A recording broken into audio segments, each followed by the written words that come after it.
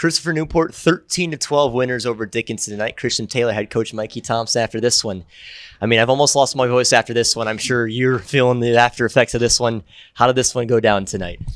Yeah, I mean, we always say it's a game of runs. You know, they went on that run there in the beginning. And I'm really proud of my guys for how they just battled back to tie it up, and it just kind of kept going back and forth from there. And especially on day two in an event like this, it's not going to be pretty sometimes. So I told my guys after the game I was equally as proud of them after this one as last night, just because they found a way to win when it wasn't pretty and backs were up against the wall a little bit.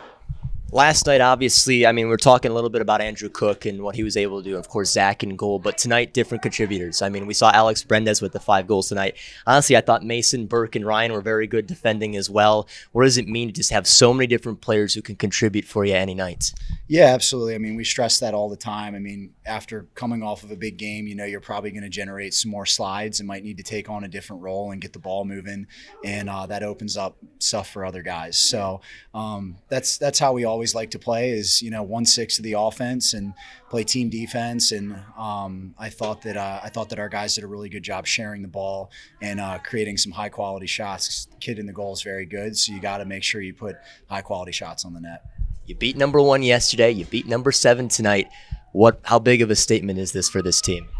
I mean, I think it's just part of the process. You know, we don't want to get too far ahead of ourselves. I mean, it's just like any other game.